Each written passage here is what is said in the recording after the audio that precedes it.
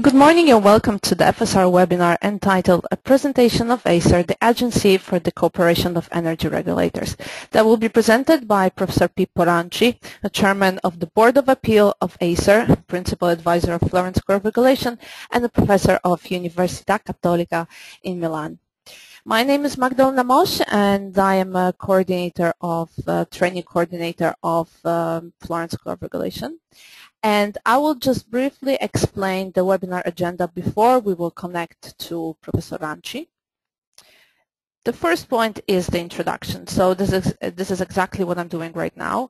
It means that in this part I will also explain briefly the control panel of the webinar software that you can see right now on your upper right corner of your computer screen. Then we'll connect to Professor Ranci to proceed with his presentation. Then we will start the Q&A section, and in this section, Professor Ranci will answer for the question submitted by the audience. I will briefly explain how to submit your question in just a couple of seconds. And then I will conclude this webinar with just final announcements. So this is the control panel that you can see right now on your computer screen. So let's just focus right now on some of the features that you have in your control panel.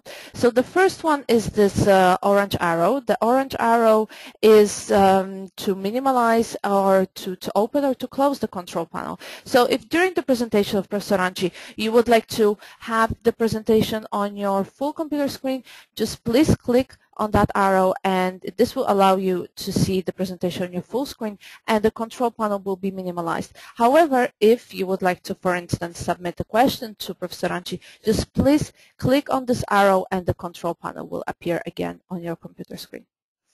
However, if you would like to minimize the whole webinar and you would like to check your email or check something on the internet, please just click on the button just below.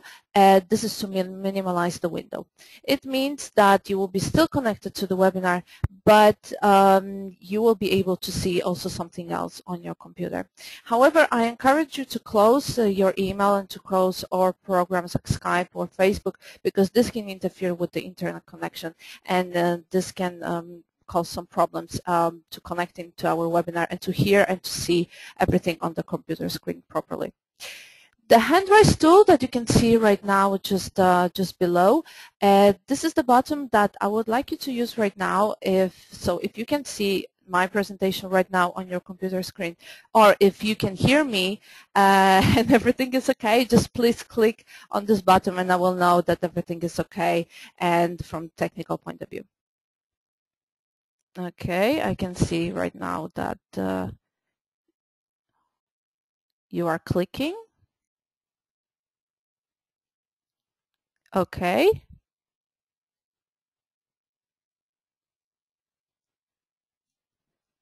Okay, I see that there was some problems. A couple of attendees had problems with the presentation. I think that right now you can see that. You can see the presentation. Okay. Okay, I have confirmation from you. Thank you very much. Just below you have the question box. The question box is the place where you can submit the questions to Professor Ranci. So if you would like to ask some questions also during the webinar, please type it in the question box and your question will be submitted. In this way, I will be able to ask this question to Professor Ranci in the Q&A section, and he will answer for your questions in the Q&A section. Okay, so right now we can proceed to the presentation, and I will connect to Professor Ranci. I hope that he can hear me. Let's just connect. Good morning, people. Can you hear me? Good morning, Magdalena. Yes, I hear you very well. I hope everybody hears us. I hope that they can hear us good too. Morning to everybody. Good morning to everybody. I hope that they can hear us, and if there are any problems, just please type it in the question box, and I will understand that there is something wrong, and we will try to resolve it at once. Right now, people, I will connect to your computer screen that we can see your presentation. Okay, show my screen? Yes. Perfect. I can see your presentation. I hope that also our audience can see the presentation. So right now I will mute myself, and people, I will connect to you again in around 40 minutes. So please, good luck. Thank you.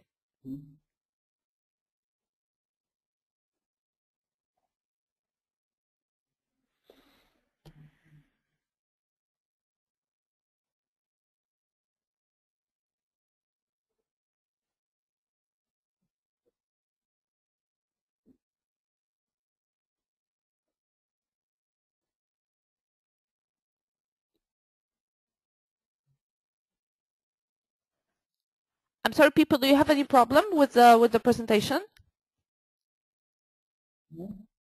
You told me that you were going to connect me, so I was Yeah, waiting for you are something moving. connected. Okay, You are connected. can I start? Yes, please Okay. proceed. Very well, thank you. Thank you. I can. Oh, thank you. I can put it full screen, can I, so that everybody sees it? It's full screen. We can see that. Thank you. Good. So I am going to present you the newly established Agency for the Cooperation of Energy Regulators, ACER for friends. And well, we should start asking ourselves which are the reasons for it to exist, and why does Europe need an energy regulator? Well, I should like to first have your opinion on this. And so I ask you this basic question. Would an energy system work better without a regulator? And you have the answers, and so you should provide, picking your own answer. I see that you are voting,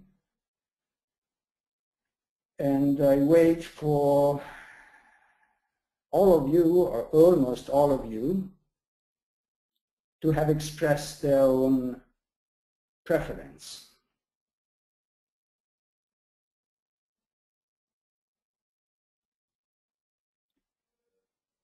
Yes, go on.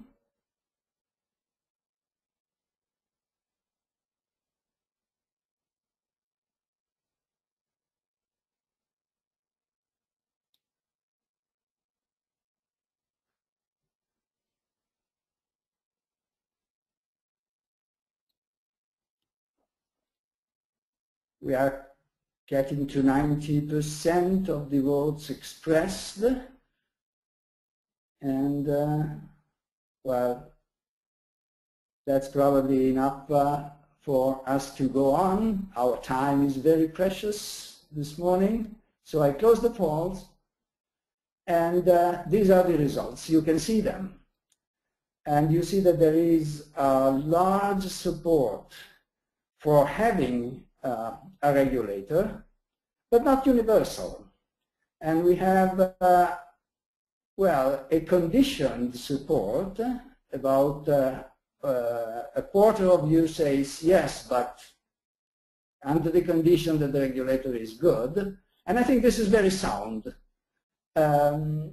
And then there is another opinion expressing a possibility that has been long discussed among the experts, that is, we could do without a regulator and let the competition authority do the job. As we shall see, it is not so easy. It would not be so easy. Let me go on a while, and thank you for answering. Just a few minutes of economics. Economists have this basic idea that wherever you have a network or any other type of essential facility, something that has to be used by all but cannot be duplicated economically, then you have to have someone regulating access and tariffs. This is the base. And this is largely accepted. What is less largely accepted is, do we need a regulator in liberalized markets where we have many subjects competing? What is the use of a regulator in that case? And to give an answer, I invite you to have a look at other liberalized markets. Look at, for instance, look at the financial markets. There is no network there, no essential facility, yet few people would support the idea of having financial markets fully unregulated. A regulator is, of course, it should be a good regulator, but it has a function.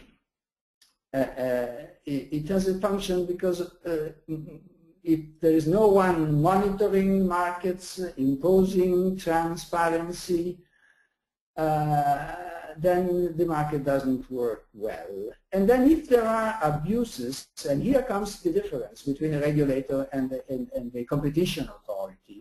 A competition authority can spot and punish abuses of market power, but only after the abuse has been performed. And that may be too late. For markets with transactions happening very quickly and with huge investments at risk, it is better to establish norms and rules of behavior so that you can prevent abuses and reduce the number of cases in which you have to punish them afterwards. And then the last task is to protect the small consumers. So these are the basic reasons why most observers, experts believe that a regulator in an energy market has a function and is a very essential and crucial function, so in short, is necessary. And this is why when we had a worldwide wave of liberalizations starting in the 1980s, and affecting the energy markets and also other sectors like transport and telecommunications. In all these cases, regulators were set up.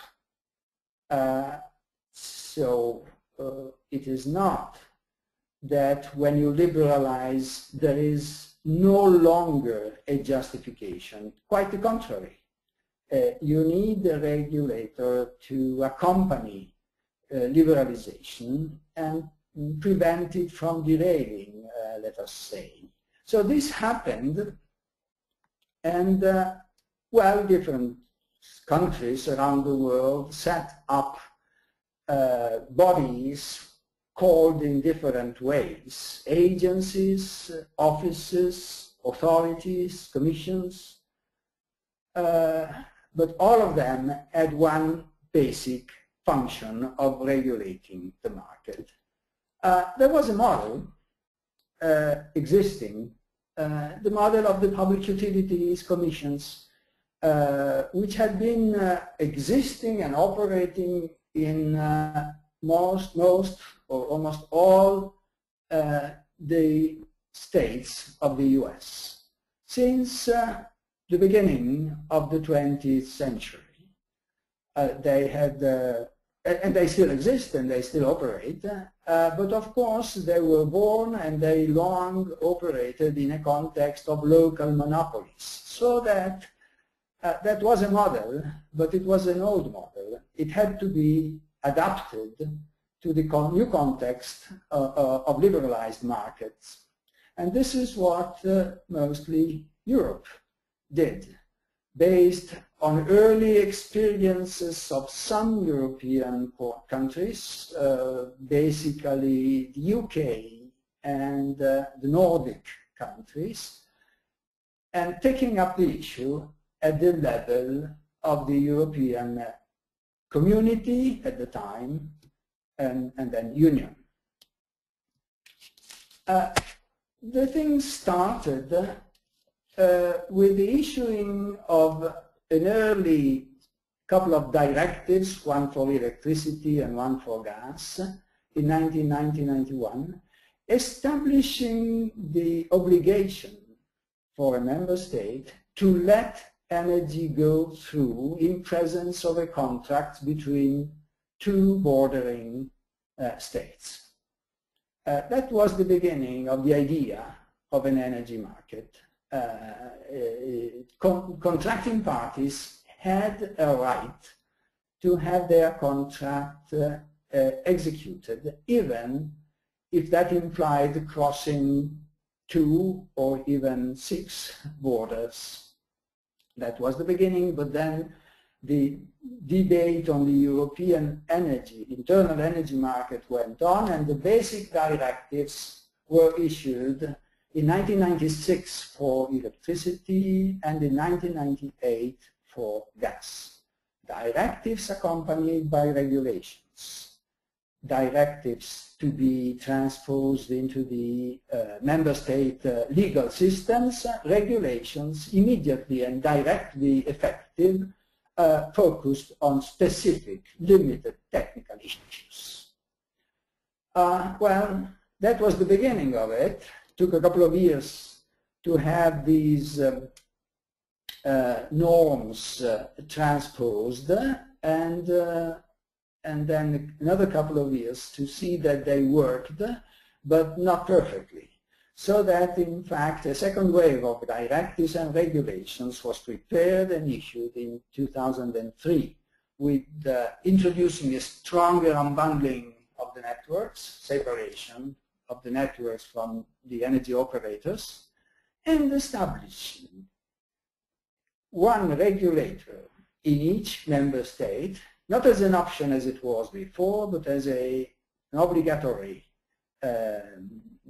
decision that member states should take, so that the panorama of the regulators at that point had to be completed. Yet, the new setting was seen as imperfect. It did not allow the internal market to function well, and so discussion started again to see what was required. And new decisions were put into what was called the third package, presented by the Commission in 2007 and finally adopted after long debates in 2009. And it included a stronger unbundling, a stronger independence of the member state regulators with respect of their own government, and the setting up of the Agency for Cooperation of Energy Regulators, the object of our conversation this morning. Before we go on, remember that in the same year, the Green Package was approved, regulating climate policies and the interference reciprocal between energy policy and climate policy. So that 2009 was a really important year, and these decisions were taken, and ACER was set up, and in a couple of years it was brought into action. Let me ask now a question to you.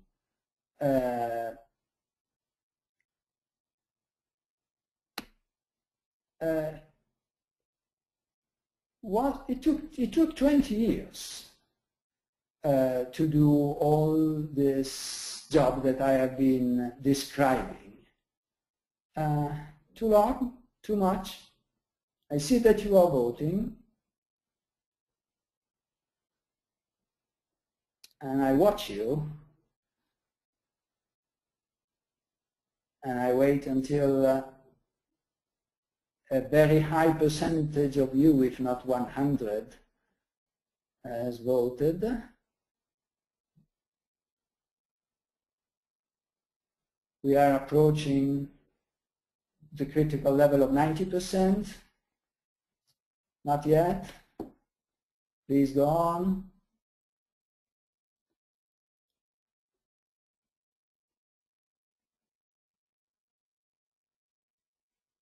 Someone is still in doubt. Here we are. And well, we have a large majority, something approaching 2/3, saying no, it wasn't too slow. But 1/3, something more than 1/3, says yes, it is. It has been too slow, and it has been slowing down the growth of the economy.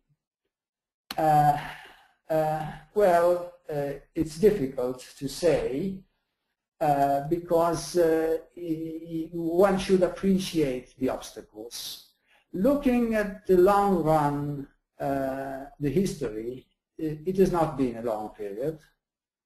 But looking at the challenges that Europe faces, well, time is very short. Time is very short, and the internal market is not yet complete. But let's go back to the regulators. You see that they were set up in all member states. They immediately understood that they had to work in common, so they established a council to exchange experiences, to establish good practices that could be imitated and spread, to coordinate their initiatives, because they saw that the markets were larger than the territories that each of them could regulate. And stakeholders were big, sometimes much bigger than the smaller states.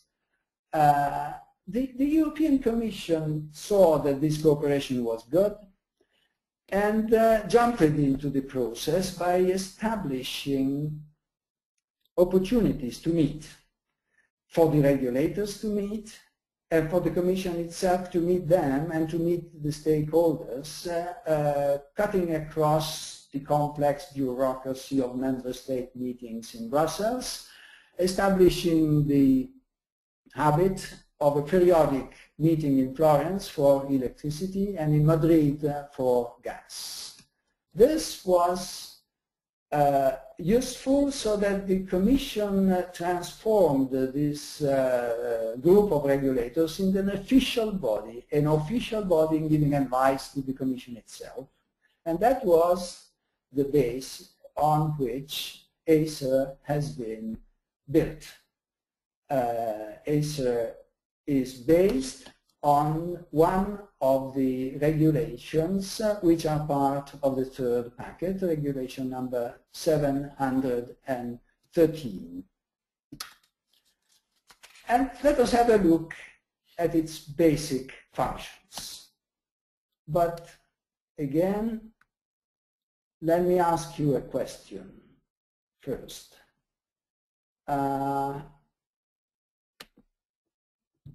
And have a look at this question and make your choice.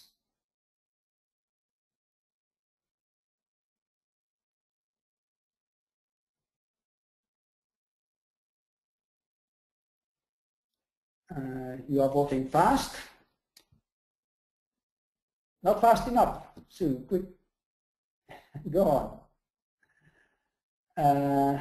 Here we are. Almost all doubts has been overcome. Someone is still in doubt.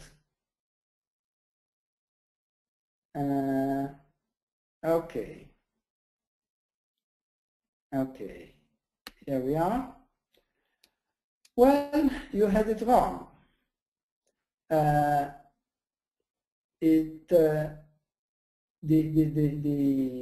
least appreciated option is the right one. So ACER is growing fast. But let's go on. Which are the tasks?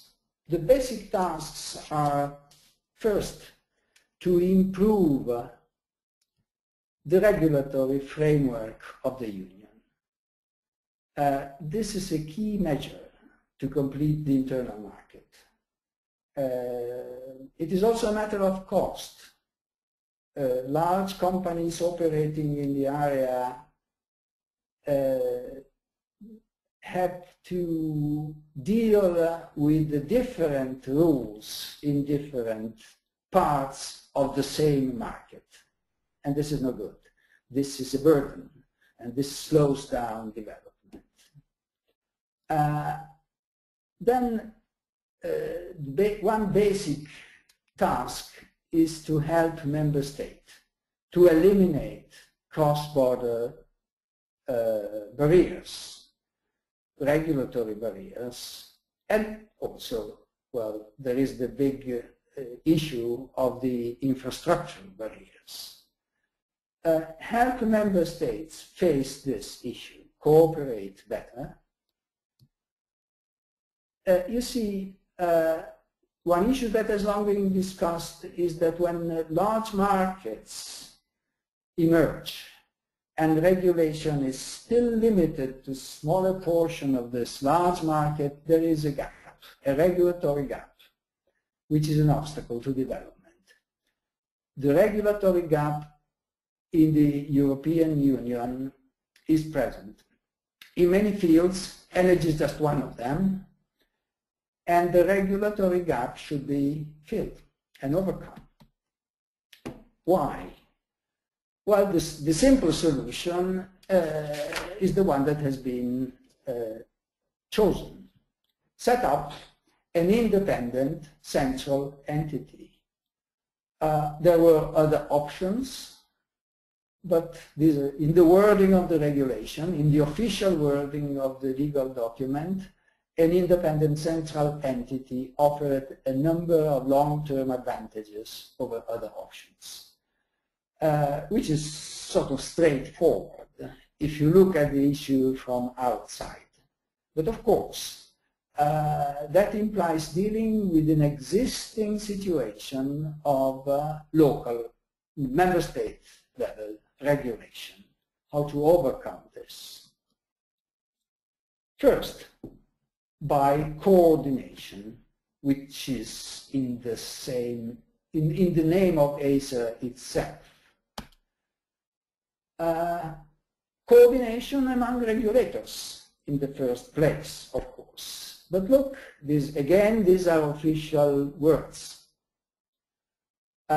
Coordination and completion.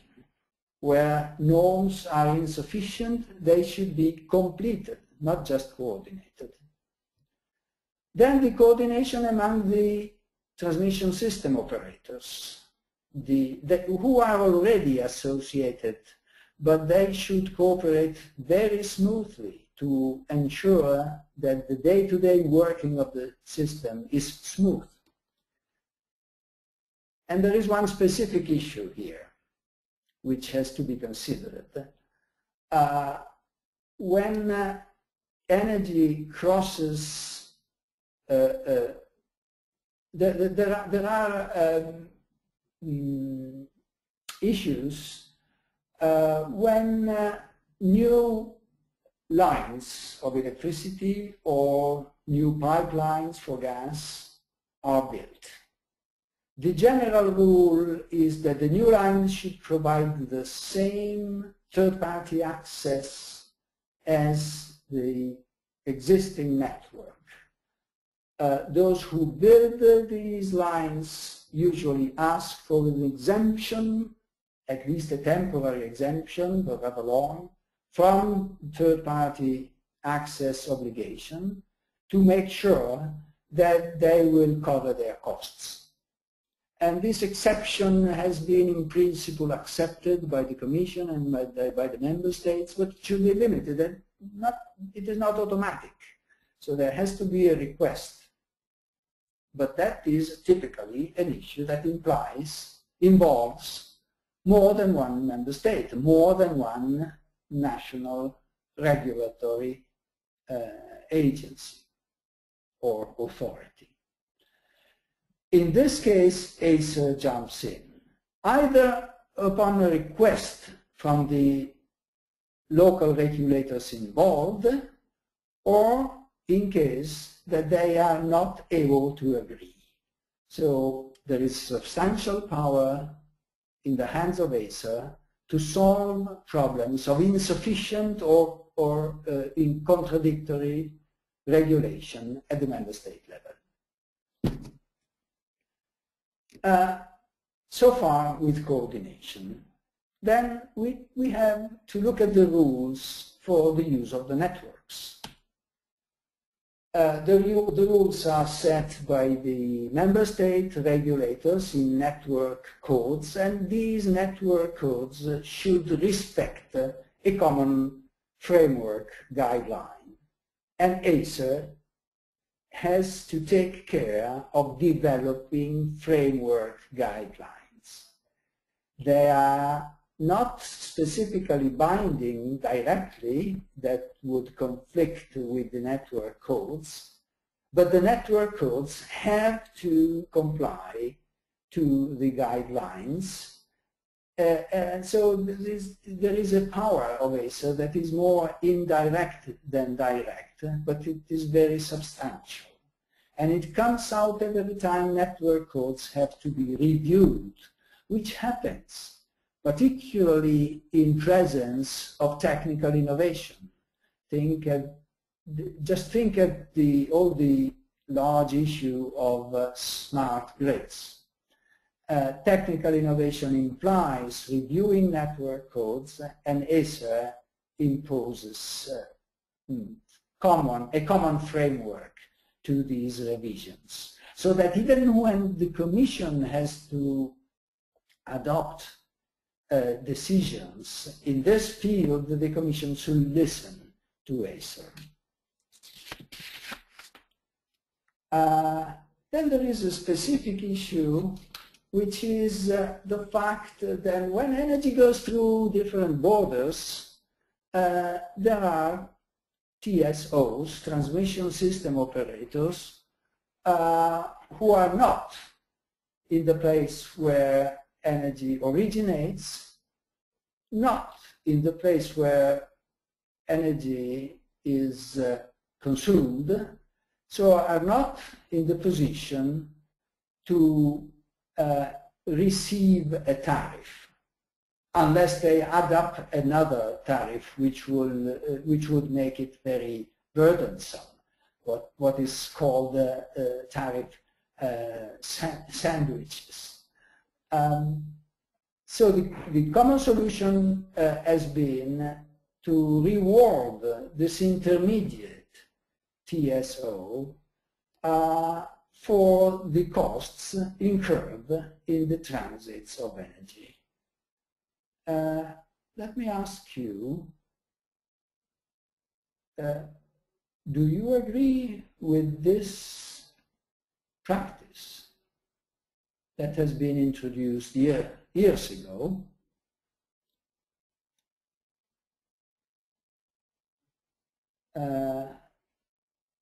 You see, this compensation in favor of the TSO that stays in between flows, long-distance flows of energy.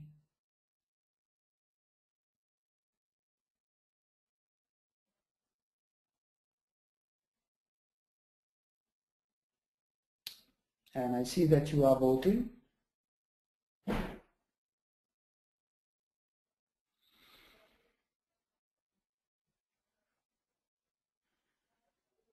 Yes, you are taking some time because you have to think a minute about this. This is not so obvious. So I see that large majority of you has reached a conclusion, taken a decision, and the uncertain one remain uncertain, so I close now. And look, there is a large majority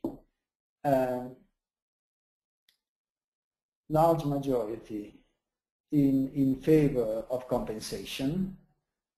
The opposition, the reasons for opposing it are interesting. The first reason, each network should charge,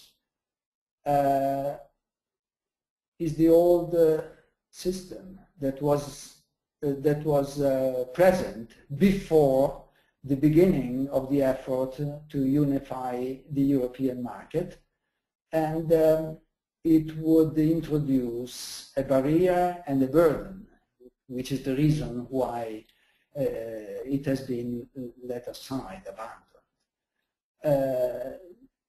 The other reason is a bit more tricky. The marginal cost is 0 for each new flow, but that could apply to internal flows as well. So who's going to pay for the fixed costs? So in general, the solution that you prefer is the solution that has been adopted, and it is not so straightforward. The setting of this compensation has been very controversial, and now ACER will have a responsibility for monitoring it, and of course also for monitoring any change of it, should there be some reason for changing it. So let's go on, and we have to look at the further task that ACER was not foreseen to have in the basic document setting it up. Monitoring of markets has been introduced through a later document, a regulation issued in year 2011, when ACER was already operating. This is an interesting principle. Once you have a European body in charge of regulation, and you still have regulation in the hands of all the regulators, but new tasks are naturally entrusted to the European regulator. And this is a very tricky task. Monitor markets to assure the integrity and transparency means a lot of work. It means meeting the request of confidence by the operators, ensure that competition is fair, and the ways to reach equilibrium between supply and demand are performed in a fair way, and that there is no market abuse or no profits drawn from market abuse. This implies a number of instruments for monitoring, that is, a number of indicators in the retail market, in the wholesale markets, and on network access. And this also implies defining the indicators, spotting the body who is in charge of measuring what happens in the market, and put the indicators together to have an idea of how things are going, and have a look at the indicators, the rates of switching, prices, concentration rates and market shares of operators, norms and practices to ensure consumer protection. And then on the wholesale market, we have the degree of utilization of the existing networks. NTC is the net transport capacity, which should be proportional to the amount of energy that has to go through. And not only in the normal day-ahead contracts, but also in the shorter time, intraday. And if the market works, we should see prices converge. And we cannot do completely without congestion, but we know that congestion creates rents, and all this has to be watched very closely. Also, the delays in connecting new operators, and the huge problem created by generation from renewable sources, intermittent, which creates the need, sometimes, often the need to curtail service. So this is a huge task, and it could be the end of it, of our discussion, except that new tasks are coming up at the horizon, and a new guideline for the building of new infrastructures is presently under examination of the Commission, And ACER has a say in this proposed regulation on guidelines for the new infrastructures. So you see, this is a very challenging task, and this is the way Europe is doing what it has been doing in the last 25 years. That is, gradually, step after step, build up common institutions and common rules, which is a historic task. Now I should like to have your questions, and I'll try to provide answers as appropriate as possible. Thank you. Thank you very much, Pippo. And right now we can proceed with the Q&A section. There are some questions submitted by our participants. And right now I will just read some of those questions to you. The first question will be, by 2014, the internal electricity market should be established. What will be the task of ACER and the national regulator authorities after 2014? How will they share their responsibilities?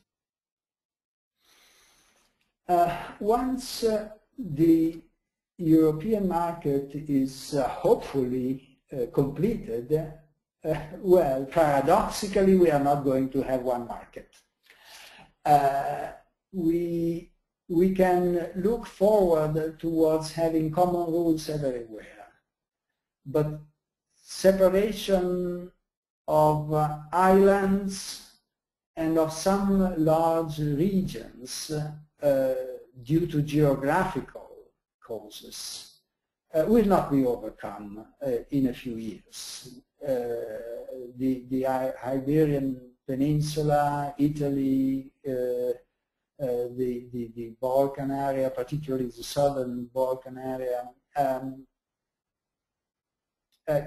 we cannot realistically imagine that they are fully integrated day to day, minute by minute, without any obstacle to the large Central European area. So common rules, but not fully common market. We hope that the interchange, even with the remote areas, will increase, but some differences will remain and some congestions to be monitored will remain. Also in the working market, there will be monitoring tasks, and the rules for accessing the networks will have to be kept in line with the technical change.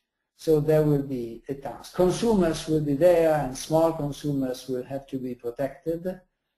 So there is one risk that will have to be avoided, that the regulators, whether member state of ACER, stick to their powers without continuously re-examining whether their task is still necessary. This is one point. Those who deny the usefulness of regulation should stimulate regulators to be critical, even self-critical on that. Okay, thank you. And now we can ask the next question. The next question will be, did ACER already decide about the cross-border issue?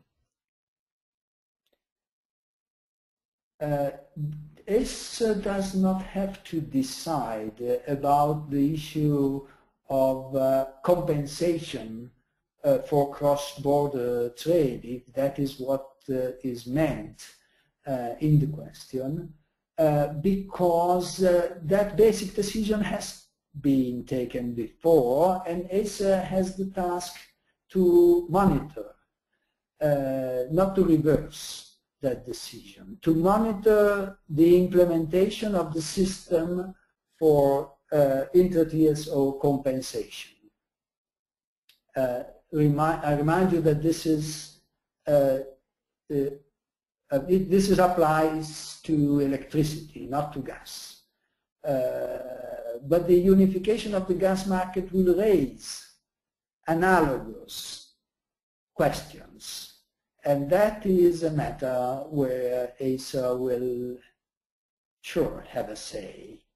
In electricity, the system is there, but probably it will have to be periodically adapted, improved, and again, ACER will have a role in this. Thank you. That's all. The third question will be, if ACER's framework guidelines aren't binding, how can it be enforced that network codes are in line with them? ACER can act on requests from operators or regulators who resent this lack of coordination. It can also act unilaterally if they see that there is something to be changed. I think that both in the norms and in the practical approach, ACER will not try to overrule. Rather, it will try to coordinate and induce changes based on the common belief that it is in the common interest to have a system that works, that does not create discrimination or adverse incentives in terms of efficiency and growth of the market and growth of the companies as well. So I believe that the real question when you have inconsistencies or lack of coordination is to ask why. Why do we have them? Where are the different interests behind?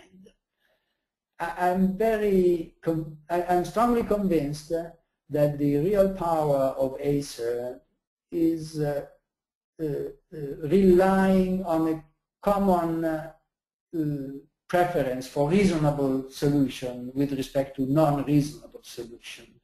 That is the way in which the coordination, the self-coordination of regulators without having ACER has worked so far, and it can work much better by having ACER. Technical inquiries many times help in clarifying one issue and inducing decision makers to change their mind and their regulation. But of course, if conflicts emerge, then ACER has the power to impose a solution. That's my answer. The next question will be, what is the relationship you expect ACER and CER to develop? The question was already raised when that official consultative body, ERGEG, was created, set up by the Commission in 2003. ERGEG was a group of people physically coinciding, almost completely coinciding with CER. In fact, the board of CER used to meet in the morning and the board of ACER in the of ERGEG in the afternoon or in the morning of the following day. So the distinction was set by the fact that ERGEG was a consultative body, and so it had to answer the requests of opinions advanced by the Commission. CER was an association, remained an association, taking care of elaborating common idea, elaborating common initiatives, and also dealing with practical problems such as let us say, crossed stages of employees, the training of employees. It had a say in setting up the Florence School. as a basic instrument for research, training, updating, and circulation of information and knowledge. That had nothing to do with ERGEG. Now, ERGEG has been replaced by ACER. ERGEG does not exist any longer. ACER is there, has precise tasks and precise powers, and that is what it will do. But then, of course, the regulators still have their own needs to elaborate proposals, ideas, practices, to exchange experiences, to organize common training or common study groups to clarify issues. They are free to do it, and it is very positive that they do it. In fact, ACER has in its institutional structure a board of regulators having competence on the contents of ACER's decisions before they are taken. Well, this board of regulators largely coincides with the board of the CER. So you see, I see this evolution as very positive and promising. And that's my answer.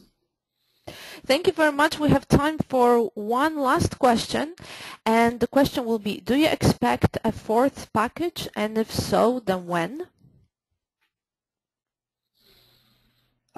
If you ask this question to any official in the Commission, the answer would be immediate and sharp. There is no need for any fourth package.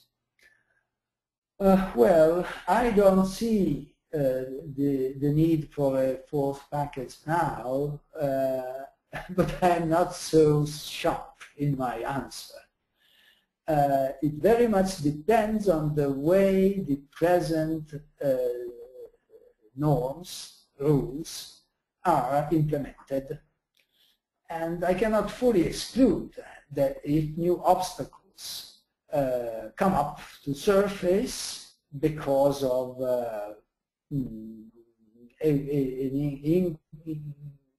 non-fully cooperative behavior of some member states, some new legislation might be needed. The present situation is not a fully functioning internal market. We still have problems in the wholesale market, in the interconnections, in the access to networks, and very much in the retail markets. So the priority is solve the issues by implementing the existing body of rules.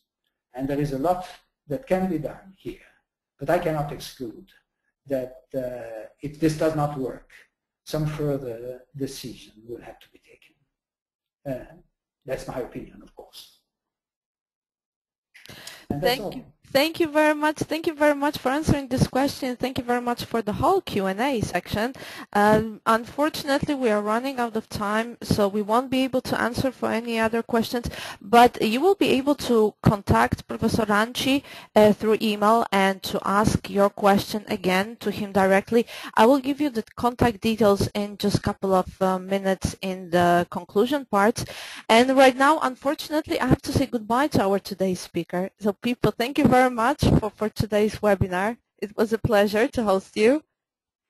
It has been a pleasure for me. Thank you very much for your participation. I've seen it in the polls at least, and I'm sure that you have been active.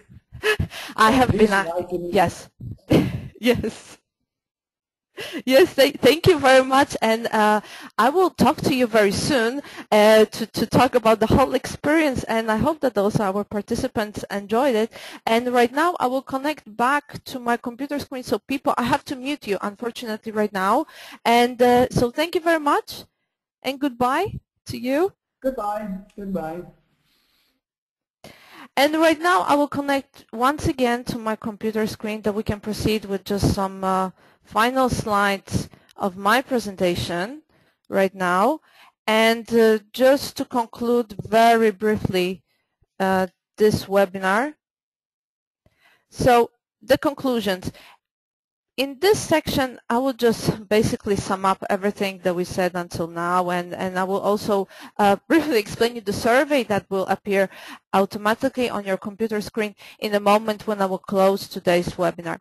This survey is consisted of 8 questions, and if you answer for this question, it will help us to evaluate today's session and also make some improvements in the future webinars.